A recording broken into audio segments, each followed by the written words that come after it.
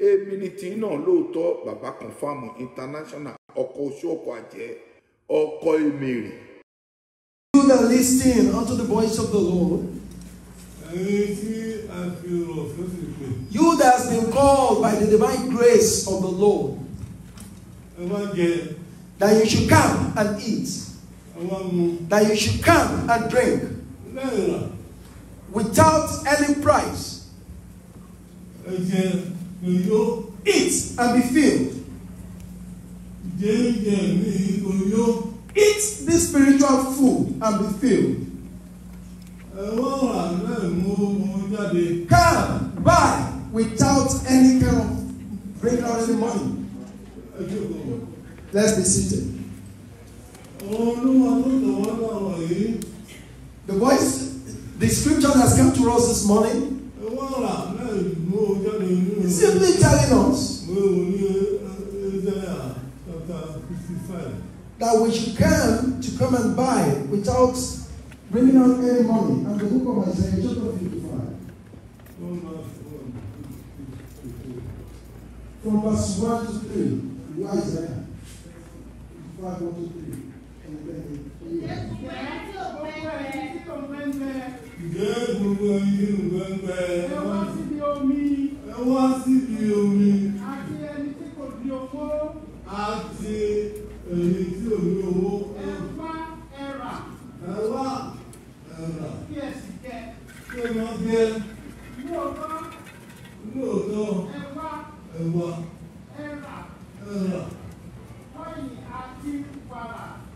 Hallelujah. Hallelujah.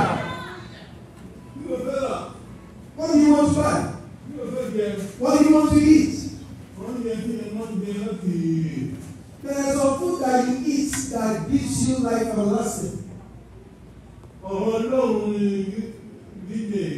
It is the word of God that is the food that we're talking about. And these words are words that you should understand quickly. I want you to hold firm to these words, and you will see salvation. Listen to the voice of the Lord. You that you are listening to me or hearing me today, let your heart be closer to the Lord.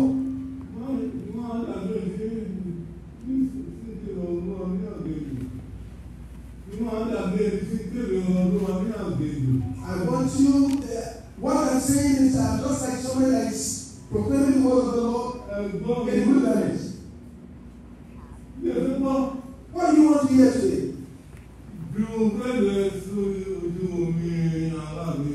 That paths thy bread unto the waters.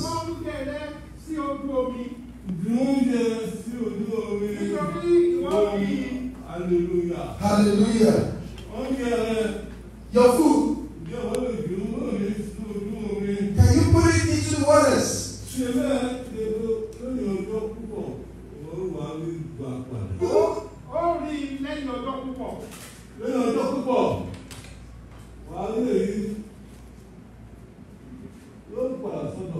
The book of Exercises chapter 11, which says, cast thy bread unto the waters, for thou shalt find it after many days. You don't know what you have come to do. You don't know what is going to happen. And you don't know what's going to happen. Listen now.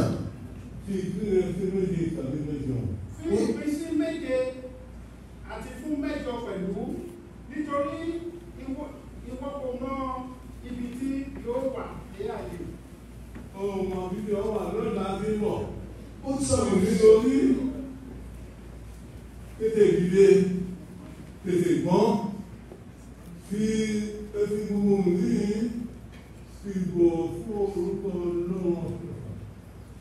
You don't know what will happen tomorrow.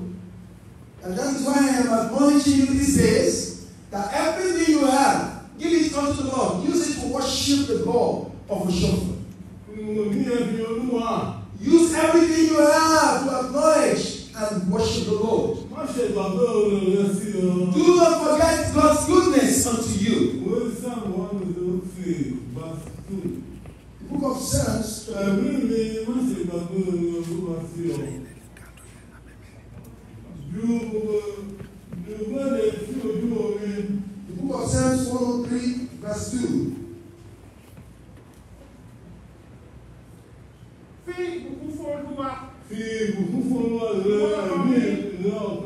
Má ṣe gbàgbé gbogbo oore rẹ̀. Nítorí ohunkóhun tẹ̀ ní ẹ wá là ẹ wá jẹ bẹ́ẹ̀ ni mo jáde. Bless the Lord, O my soul, and forget not all his benefits. And our Father is telling us that as a result of this, come to the Lord with all the Lord is giving you. Come back without not putting any value on it. We have all got each and every one of us in the presence of the Lord. I am talking about the food you will eat and you will feel. It is not about the regular food we eat regularly. You know that rain falling. And the clouds are full and so on and so forth.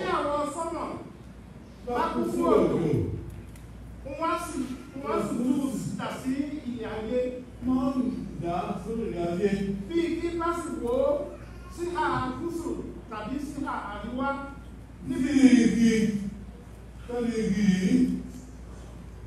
And if the clouds be full of rain, they empty themselves upon their heads, and if a tree falleth towards the south or towards the north. Níbi tí igi náà gbé ṣubú sí, níbẹ̀ ni yóò sì máa gbé.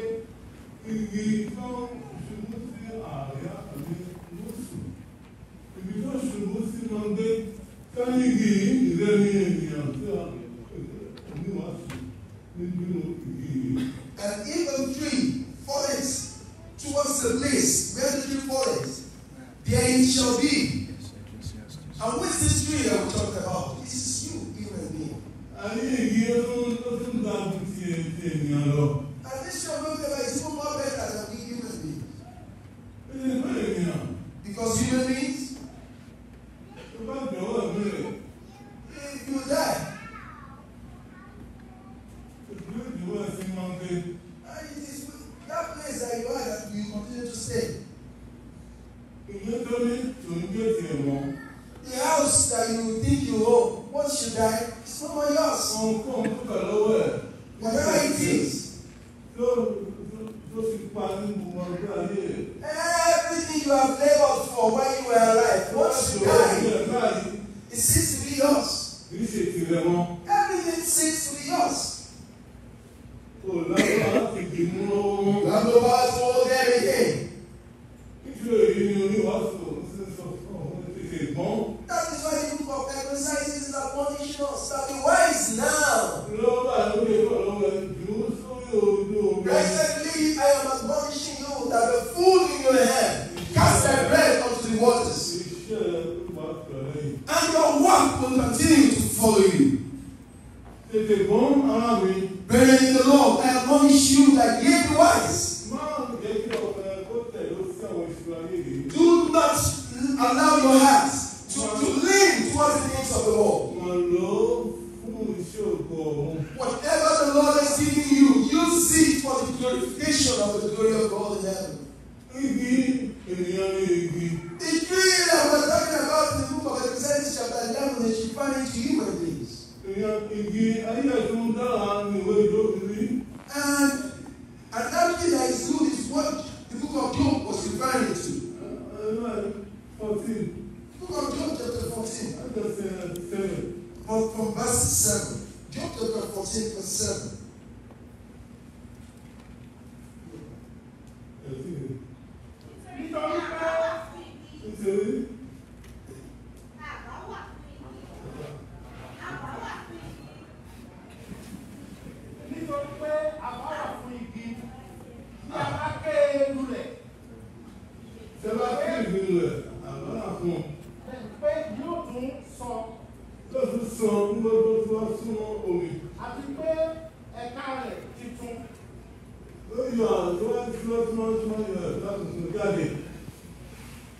For there is hope of the tree, even bigger down, that if it is sprout again, that it will spring up again.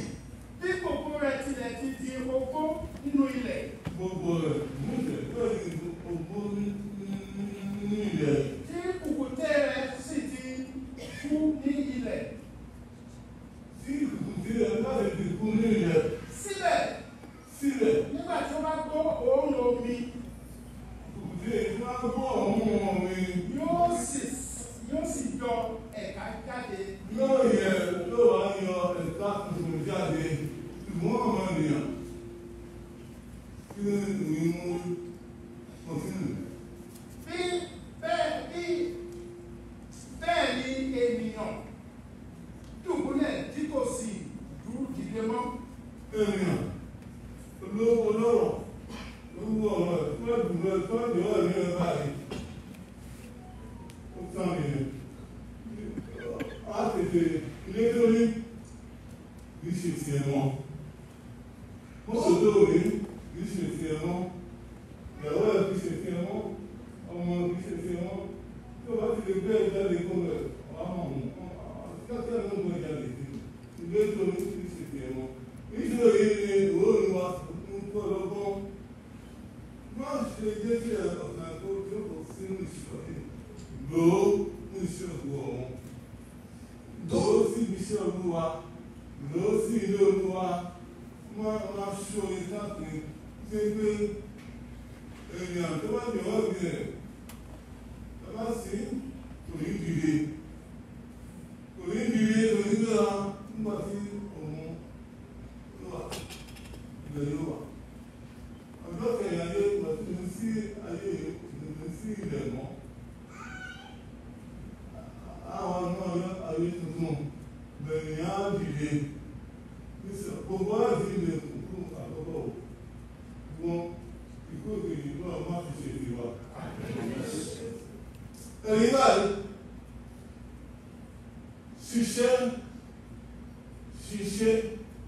ṣiṣẹ́ ìgbà tó wà lórí ayé. fi gbogbo ní ẹ fi olúwa lógo àti láti mú àkọlé ìbísí iṣẹ́ ọ̀pọ̀ rẹ̀ ní ìwé òwe sọ fún ọ. ìwé òwe ní kẹta ẹsẹ̀ kẹsàn-án níbẹ̀ wá àtàrà máa fún ọ̀pọ̀.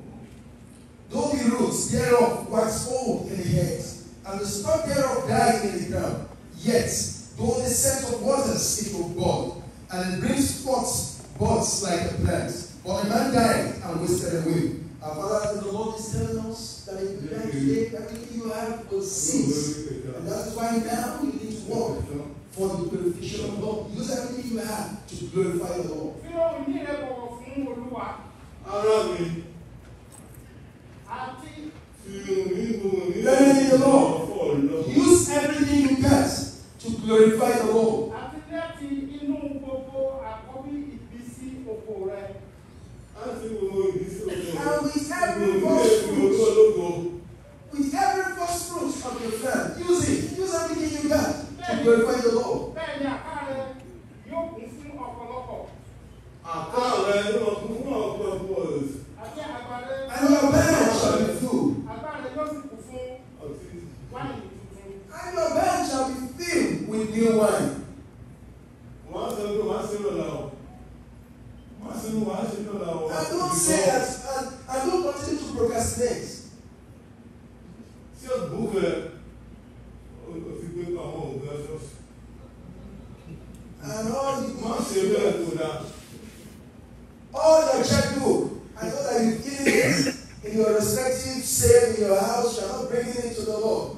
ló sì ló olúwa. What I'm telling you now that use it for the glorification of the Lord now. ló fún ọ lẹ́ẹ̀mí. Use it for the poor. má ṣe lè kó tí ẹ̀ka ṣoṣo ló jẹ́. Don't think everything you got that the Lord has given you is for you and you alone. fún ọ̀nà ọlọ́run ẹ̀ ṣe. Make sure it's the path of the Lord. tèmi tí ìgbìmọ̀ náà àtàlẹ́ ìbùsùn ibi tó ṣubú sí máa ń gbé. And that is why the book of Ecclesiastes is telling us that when the tree fallen down, it is that spot that the tree falls to continue to stay. Everything you think you got, everything you think you labor for, once you die, it ceases to be yours. It is when you are alive that you can lay claim to any form of properties. That you can say that such a property belongs to you. But once you die, or if by nature you die suddenly, everything you think you got ceases yours. And those that didn't even care about how you were laboring there. And they will take all those properties and the money. And all of them that know not how you made your money. Now that you are alive, rise up and begin to work for the Lord. Continue to spread forth. Cast your bread onto the waters. Begin to spread about. Cast your bread. So that you will continue to be blessed spiritually and in grace. And those that continue to scatter their breads on the waters, they will continue to prosper and do good. But those that tighten their fists to themselves, they will continue to stay in poverty. Do not be like such a person. Don't be tight-fisted before the Lord.